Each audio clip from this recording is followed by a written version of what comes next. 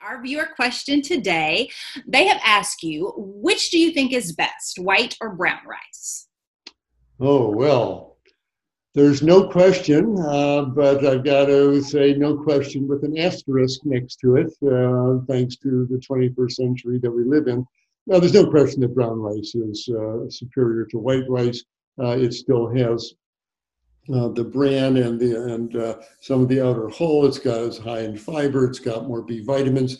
And we know that when they started polishing rice and getting rid of the hull and the bran, we're just left with that starchy white rice. Back when that was the staple in China, people began developing pellagra and nutritional deficiency diseases. There's no question that brown rice has far more of the natural rice nutrients. That's what's making it brown.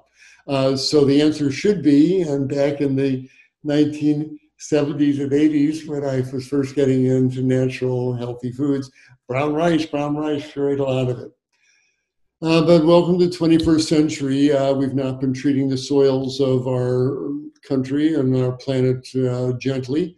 And they've been spraying a lot of arsenic-based pesticides and herbicides onto fields where they are now growing rice. And as a result, a significant amount of the rice being harvested has significant levels of arsenic in it.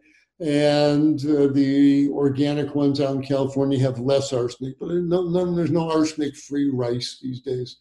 And it's certainly taken the joy out of rice eating for me. And where we used to have it, a few times a week, we have it maybe once a month now. We've really replaced it with non-rice grains. We eat a lot more quinoa, a lot more millet. We're getting into farro. If you don't know farro, it's a wonderful chewy grain. So we've moved away from rice. And that once a month when we make the rice, we do it like our dietitian Jeff Novick recommends. We put a big pot of water on the stove, put in way more water than you'd use for rice. Usually with rice is 2 to 1 up to 4 to 1 water to rice. We just almost fill the pot up there, like 16 to 1.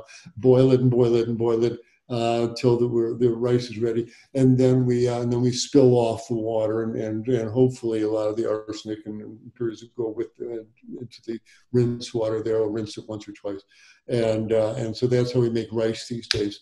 But again, we eat it very seldom. So long answer, brown rice absolutely would be the healthier choice from a nutritional point of view.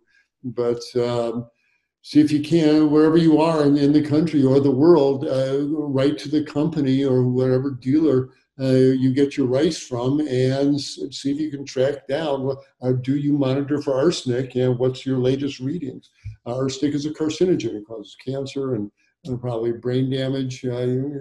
And so it's a little spooky. Well, I haven't had my monthly arsenic ration. I said, at least let's make some arsenic soap rice, this month.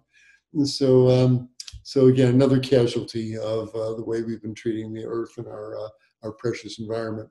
So that's the answer. It should be brown rice, but check out those non-rice grains. It's a wonderful taste adventure. You'll really enjoy getting to know some of these other grains.